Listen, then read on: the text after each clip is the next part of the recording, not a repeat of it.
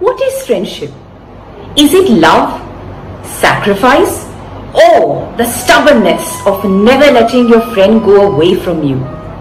Let me tell you a story of Ram and his dear friend Hanuman. One day, Ram knew that it was time for him to die. Yama, the Lord of Death, came to his palace, but Hanuman refused to let Ram go away.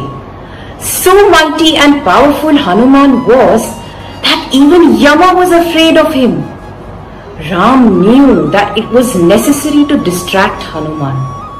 So Ram dropped his ring into the crack in the floor and asked Hanuman to bring back the ring to him. Hanuman used his magical powers and turned himself into the size of a beetle and entered the crack. Soon Hanuman reached the kingdom of serpents. Hanuman went to meet Vasuki, the king of serpents, and asked Vasuki if he had seen Ram's ring. Vasuki took Hanuman to a place where stood a mountain of rings. Vasuki said to Hanuman that he could take whichever ring that belonged to Ram. Now, Hanuman's task was no less difficult than finding a needle in a haystack. Nevertheless, Hanuman picked up one ring and looked at it carefully. It looked exactly like Ram's ring. Then Hanuman picked up another ring. That too looked like Ram's ring. Hanuman was so confused.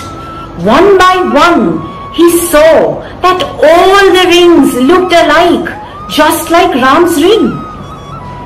Confused, he asked Vasuki, "What is the meaning of all this?" So, what do you think Vasuki said to Hanuman? You must be wondering that how can there be so many rings when only one fell through the crack?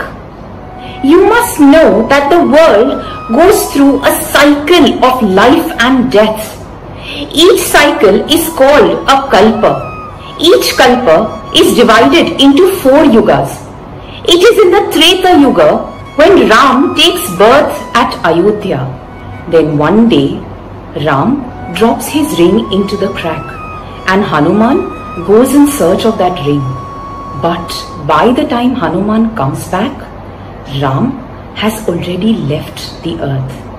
It only means that hundreds and thousands of kalpas have passed by then. The mountain of rings only signifies the passage of time.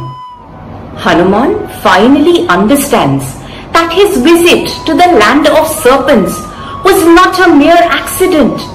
It was Ram's way of telling him that he could not stop death from coming. Ram would die.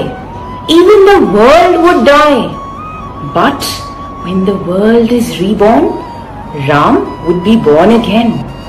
And so it would be forever.